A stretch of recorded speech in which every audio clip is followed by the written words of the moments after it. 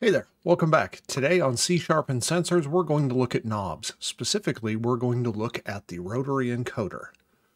Let's go take a look at the bench at what I'm talking about. Here, I have a pretty standard switching knob. So as I turn it, it clicks, and it's got discrete locations that it rests in, and these locations just close a switch. This is not the type we're going to be working with today. Another type is the potentiometer. Now this one, it's a rotary knob, and I turn it and it'll go all the way to one direction and stop. If I can get it to focus, there we go. You can see this one says it's 10K. So what I do is I can rotate it all the way to one direction, and it basically has no resistance through it. And then as I turn it all the way to the other direction, it's going to go to 10K ohm resistance through it. So this is, again, a potentiometer, and I'll do another video on how we use these from our applications, but today what we're really interested in is this. This is a rotary encoder.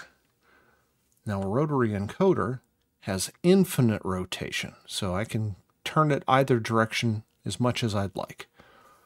One of the other things you'll notice with these is they kind of have a bunch of detent, so as I rotate it, it's not smooth, it clicks. And this one, in fact, even has a push, so I can push it in. Might be hard to see, but it also has a click there. This is something that would be really common, like as a volume knob or something like that. My 3D printer has one for navigating through the menu. And on this, you can see we've got pins, it's got ground, plus, so it takes voltage to drive this. It's got an SW, which is the push button switch, and then it has two others for the phase.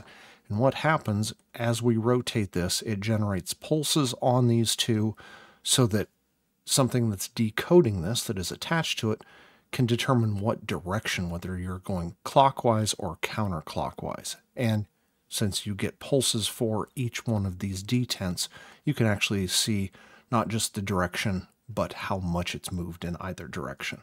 I think it's extremely common that the SW, the push button switch on these, goes to ground, but that is an important thing when we're wiring it up to know whether that connects to ground or to voltage. In this case, again, it goes to ground, and that will be important when we write the software for this.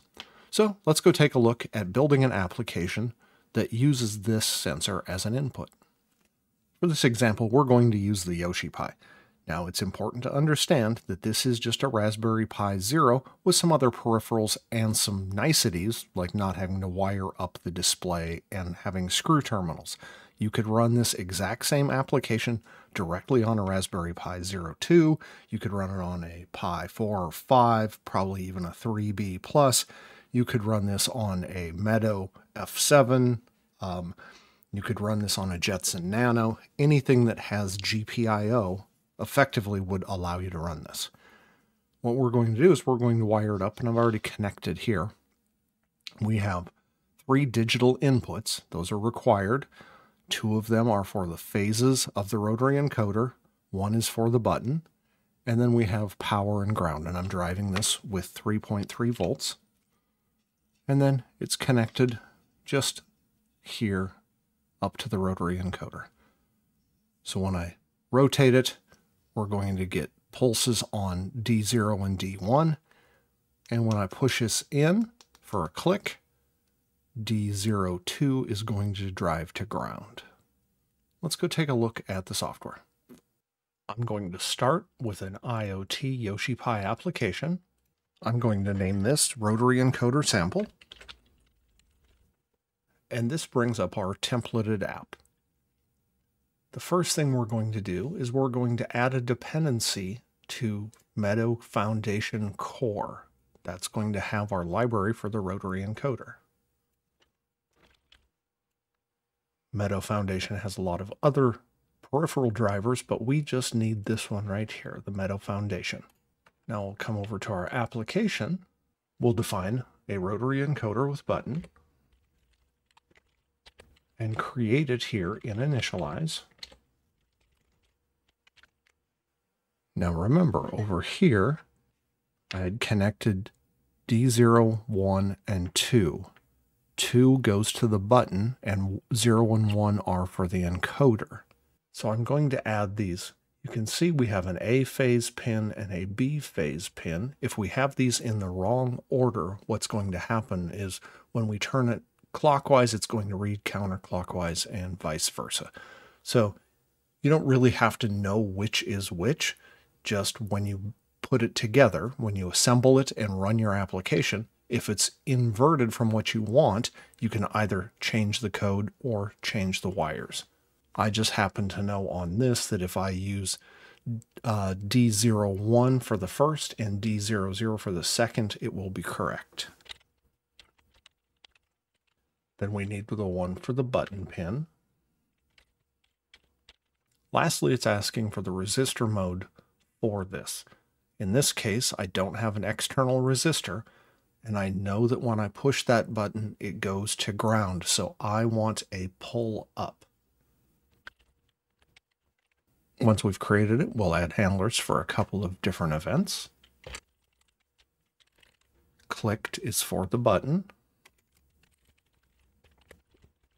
And then rotated, we'll get an event for that every step of rotation, and it will give us the direction as well.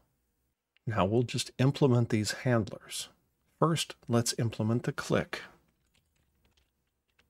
We've created a display service up here, but let's store that as a member variable as well so that we can use it down below. Then we'll use this down in the event handler to display some text when the event occurs.